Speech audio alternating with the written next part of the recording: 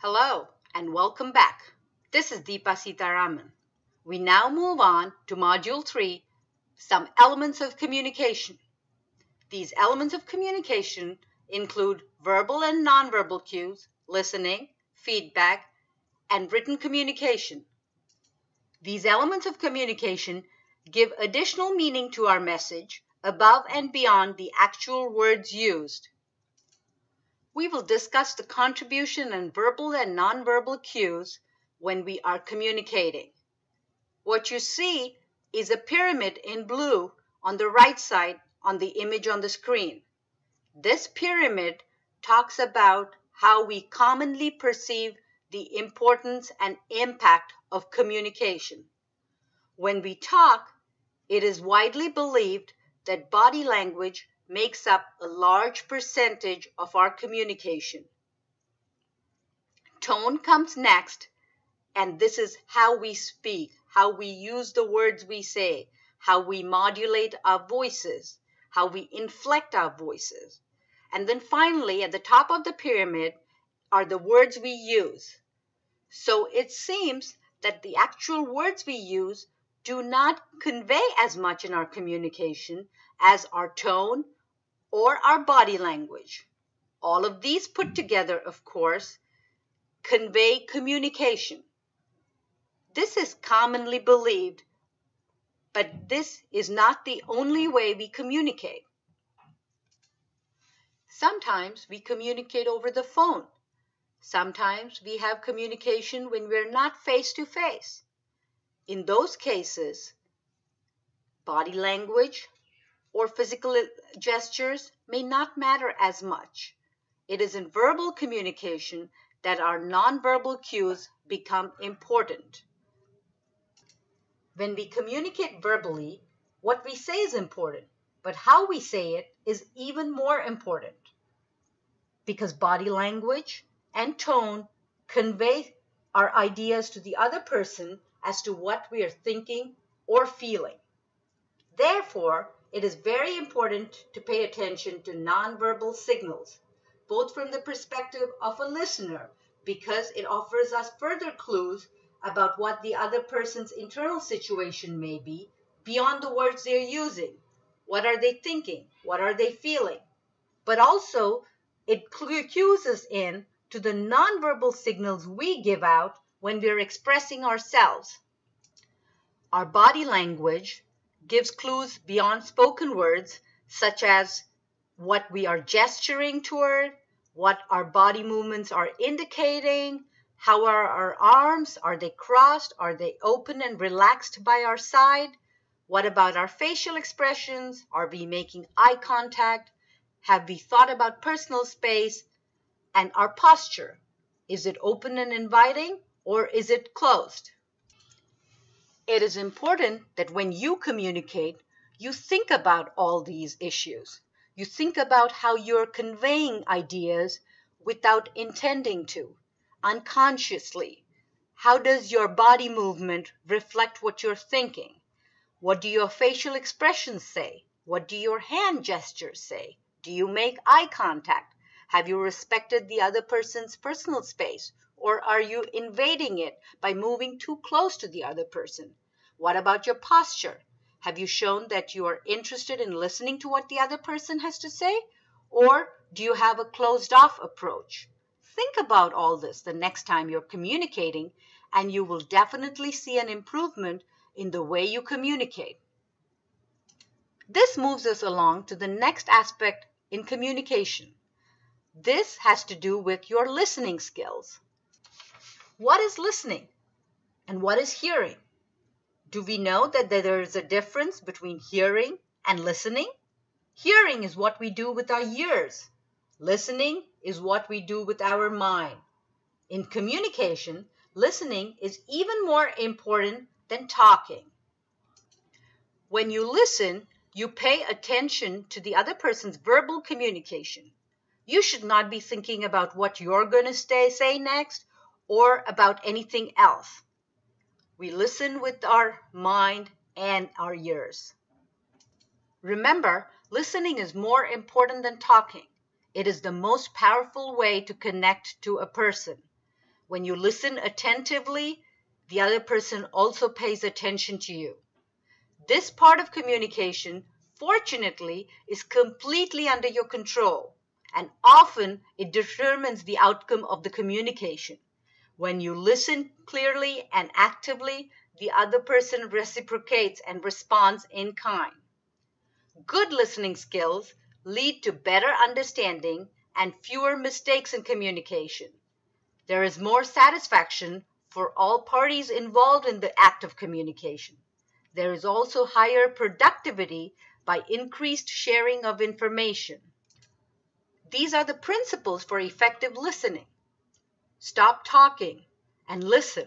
Remove distractions. Listen attentively. Listen actively without interrupting. Make sure to put the speaker at ease. Be patient. Have empathy. Try to separate what is being said from the style of delivery. Listen for the main ideas. Paraphrase or reflect back to make sure that you have understood the big picture.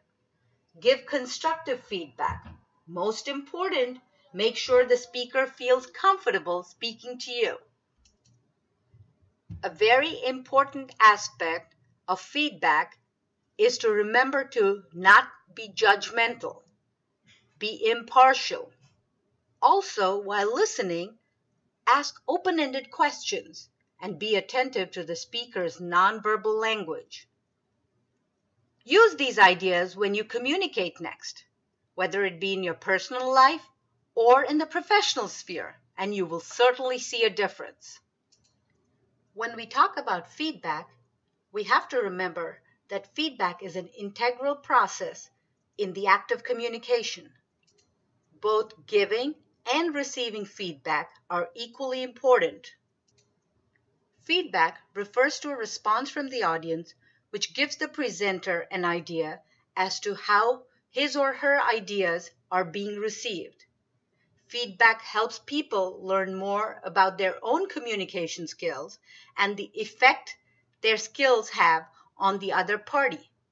They can use these ideas to adjust and make changes to their own act of communication as needed. Feedback can be both verbal and nonverbal. The ability to provide constructive or helpful or useful feedback and to use feedback received in a positive way is an important part of effective communication. Think about it next time you communicate. What is the other person saying to you? Is the person speaking to you and offering feedback? Or is the person offering feedback using nonverbal cues or gestures? When giving feedback, think about these aspects. You want to be specific. You want to focus on the behavior, not the person. You want to focus on things the other person can manage to achieve. Think about the timeliness of the feedback. Share information or experience so that it is useful. Don't overload. Make sure the other person understands what you're saying. Clarify. Check back. Ask questions. Remember, you give feedback to help, not hurt. Otherwise, feedback is of no use. Avoid being judgmental. Use positive evaluation.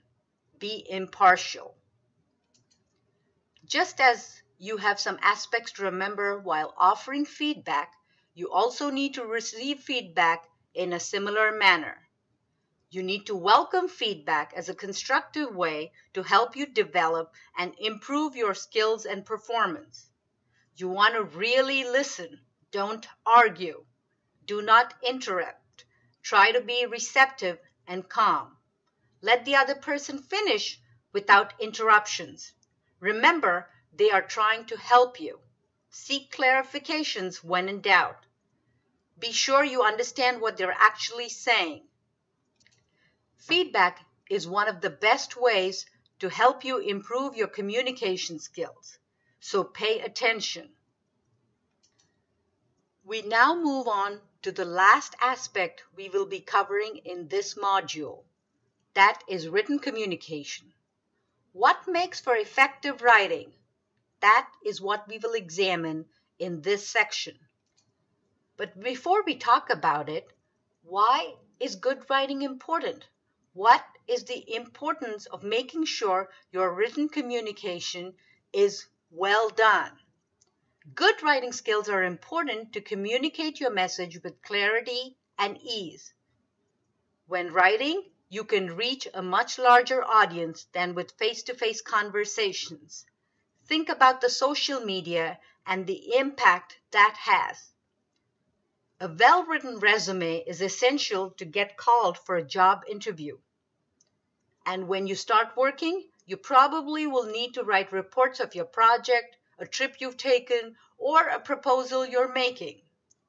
Good writing skills are also important when communicating with your friends and others through messaging, texting, social media, and in other ways. Remember, good writing skills create an aura of professionalism and credibility around you. People take you more seriously when you pay attention to your writing and you take your own writing seriously. This is an important aspect of communication. And finally, some do's and don'ts of effective writing.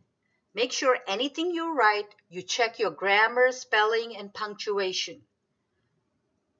When you use poor grammar or spelling, it reflects on your ability to communicate and creates a negative impression about your abilities. In fact, some employers will reject job applications that have spelling or grammar mistakes.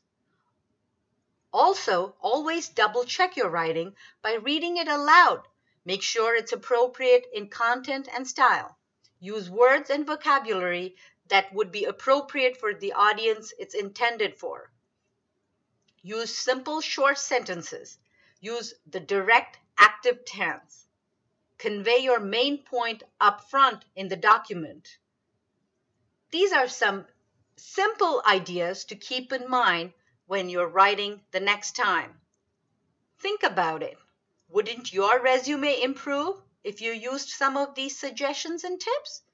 Act upon it, and you will certainly see your communication improve. Good luck.